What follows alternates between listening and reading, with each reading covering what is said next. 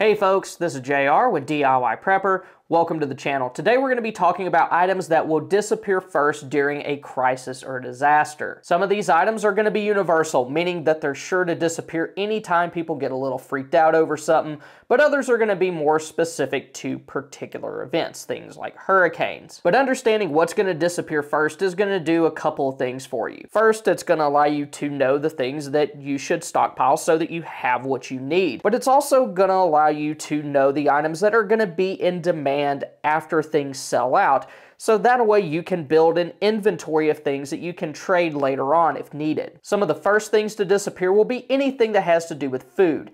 Anything shelf stable, including canned meats, fruits, and vegetables, and also dry goods like beans, rice, and pasta, probably won't last very long.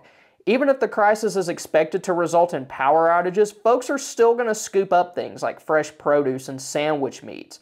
They'll also be very quick to pick up other things like coffee, and having a stockpile of store brand instant coffee could end up being a valuable trade item if you can afford to set some aside. And there's a good chance that bottled water is going to disappear even before the food does. I've also seen people scoop up sports drinks like Gatorade and Powerade where I live anytime we think that we may get a little bit of snow. Water containers will also get bought up if people think that their water utilities are going to go out, along with coolers to help preserve their food as long as they can, so also expect ice to get hit as well.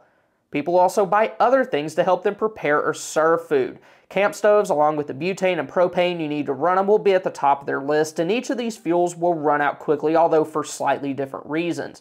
Propane can be used for a variety of tasks. The small 1-pound bottles can be used for cook stoves, heaters, and lanterns, among other things, and the 20-pound and larger tanks can be used for most of those, along with other things like full-size grills and generators. Since it's used for so much and so many people have at least one of those devices, it's going to sell out very quickly.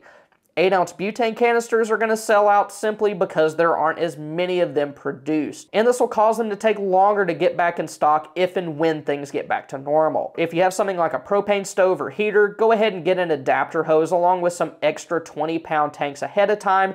This is going to help save money on those 1-pound tanks since they're not very economical. Lighters are another thing that will be scooped up quickly since people will need a way to light things like grills, stoves, and fireplaces. While preppers tend to buy smaller lighters to keep in kits or vehicles, don't forget to get some longer grill-style lighters since they're a little easier to use for a lot of the tasks that you'll be doing around the house. Folks will also buy other things like paper plates and aluminum foil. And aluminum foil in particular probably won't last long since it's used commonly on grills and campfires, and people are going to tend to use those cooking methods as their fallbacks when they lose electricity.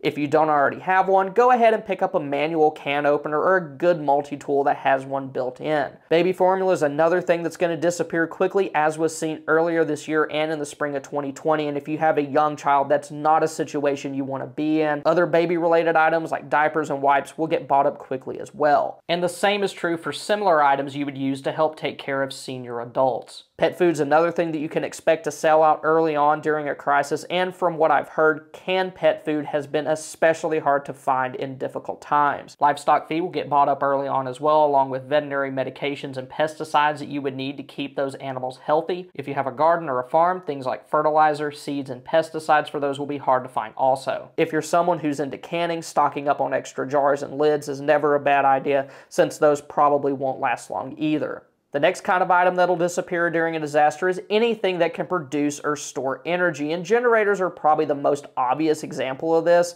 They're almost always one of the first things to go before a hurricane. And that's because people are going to be desperate to keep CPAPs and other essential devices running, and fuel for these won't last very long either, and this includes both gasoline and propane. While many people would expect for there to be a run on fuel, it's also important to remember that fuel containers will be in high demand as well. Things like gas cans and even empty propane tanks will be very difficult to find when people get scared, and propane tanks in particular will take a while to come back. If you have your own propane tanks that aren't part of an exchange, then be sure to top those off so you'll have as much fuel on hand as possible. It's also important to remember other fuel sources as well, like firewood, kerosene, and lamp oil. If you rely on firewood, it's always a good idea to get that early in the season if you can't harvest it yourself on your own land.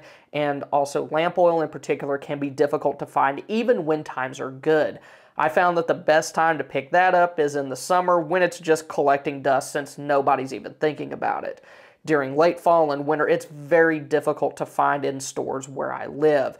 Then also, if there's a big crisis, then you can expect oil lamps, wicks, and things like that to go out of stock also. If things get really bad, candles are likely to get bought up. The cheap ones will go first, so if you wait too long, you'll be forced to buy ones that are much more expensive if you can even find those. Tea light candles are a very good thing to pick up now since they're pretty cheap and you can store a lot of them in a relatively small space. Batteries are another thing that sell out quickly since people want to make sure that they can power things like flashlights and radios. And those kinds of devices will sell out quickly as well, particularly flashlights and LED lanterns. If you haven't picked up a radio yet, I recommend getting one that can be charged using a hand crank as a backup.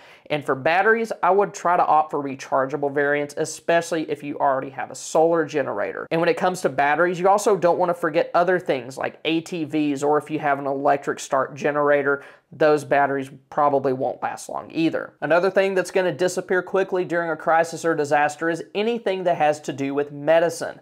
People will be desperate to get their hands on common over-the-counter medications, especially things like pain relievers and meds that relieve stomach problems. It's also likely that there will be a run on pharmacies as people try to get as many of their prescriptions refilled as possible.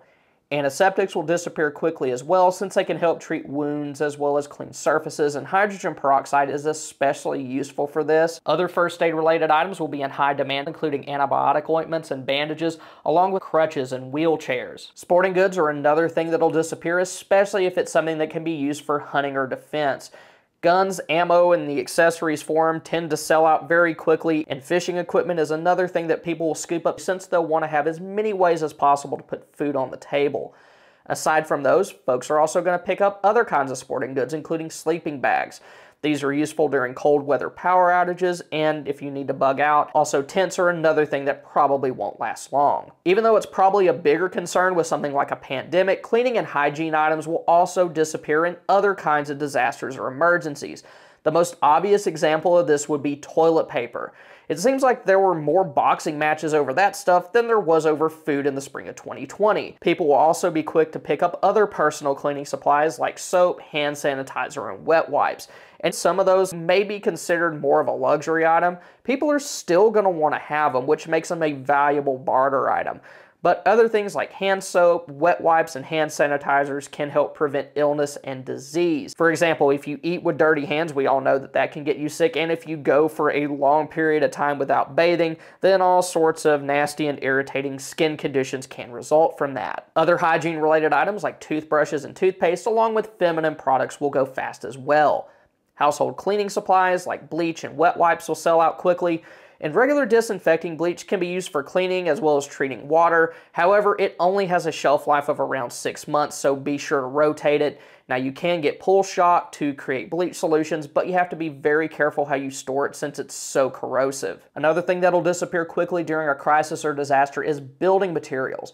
Plywood and lumber are some of the first things to get bought up when people hear that a hurricane is coming their way, but other building materials like cinder blocks, barbed wire, and even sand and rocks will get picked up if folks have a reason to believe that their safety may be threatened. And in addition to building materials, hardware and fasteners will be bought up as well since you really need those to use that plywood and lumber effectively. Tarps are another thing that won't last long since they can be used to make repairs, but also work well as makeshift shelters or can help conceal items that people don't want others to see.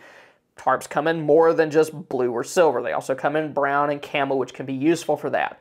It's also a good idea to have a stack of clean buckets around the house. The food grade ones can be used to hold some additional drinking water or help collect rain, while non-food grade buckets can be used to hold water for flushing toilets and cleaning, along with other chores around the house. And another thing that you may want to pick up now that they're back in stock are N95 masks, and I know that a lot of us, our attitude towards those have turned kind of sour because of the last few years, but they could be very useful to have in something like your car or a bug-out bag if you're in an area that has a lot of smoke because of something like a wildfire, or there's a lot of dust and smoke in the air because there was some sort of an attack. And of course, you can also use them for other things like projects around the house. Like, for example, if you're working with masonry, you definitely don't want to breathe that dust in. Clothes are another thing that'll disappear in a crisis, especially if it happens in winter. Folks that don't have cold weather clothing like coats, gloves, and hats will likely try to get their hands on these if stores are still up and running. Another thing that'll sell out before or during a winter disaster is heaters. These were nowhere to be found even several days before the 2021 Texas ice storm, as people realized that it was probably going to be pretty serious. Cash is another important thing to have, because if people start to think their finances are in danger, they will try to pull out as much money as they can. So having some of that on hand ahead of time will allow you to make purchases if computer systems are down, at least during short-term emergencies or during the opening days of a long-term crisis. But it's important to understand that if something like that is going down, then your money probably won't buy as much as it would even today with inflation as high as it is, because once things start to get really bad, stuff is going to get even more expensive than it already is. It's also very likely that people will try to get their hands on precious metals. Anything that has value in the absence of a standardized money system will be highly sought after. And y'all, it's important to understand that if a disaster is bad enough, people are either going to buy or loot pretty much anything that they see. I've even heard a story of after a major hurricane, they went into a Walmart and saw that everything had been looted and even floor tiles had been ripped up off of the floor. When people get scared and they get desperate, they do some really just weird and unexplainable things. And because of that, it's important to get as much set aside as you can before something like that happens, so you don't have to go out into all that craziness and put yourself at risk. So if you want to see 50 household items you should be stockpiling, go ahead and click here. And if you want to see stockpile items that are still affordable, at least as of a month or two ago, then you can click here. Thank y'all for stopping by. Y'all have a good one.